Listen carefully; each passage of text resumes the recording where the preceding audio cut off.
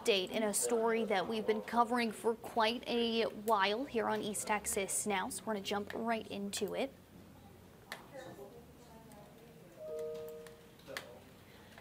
Today we were learning that yesterday a Polk County grand jury voted to indict Don Stephen McDougal on 2-count capital murder indictment. Now this indictment is related to the death of Audrii Cunningham, the 11-year-old girl who was missing for 6 days before being found deceased and tied to a boulder in the Trinity River. Now her disappearance led to a statewide outpouring of love and support amid the ongoing search efforts. McDougal was allegedly living on the same property as Audrii's family was and was supposed to be driving her to school on the day she disappeared. No court date has yet to be scheduled, but of course, we're going to keep you updated on the story on both KLTV.com, KTRE.com, and right here on East Texas Now.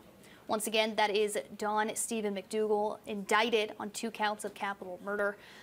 We'll be following this story till the very end. That is the man right there. Once again, Audrii Cunningham, she was found deceased and tied to that boulder in the Trinity River after being missing for 6 days.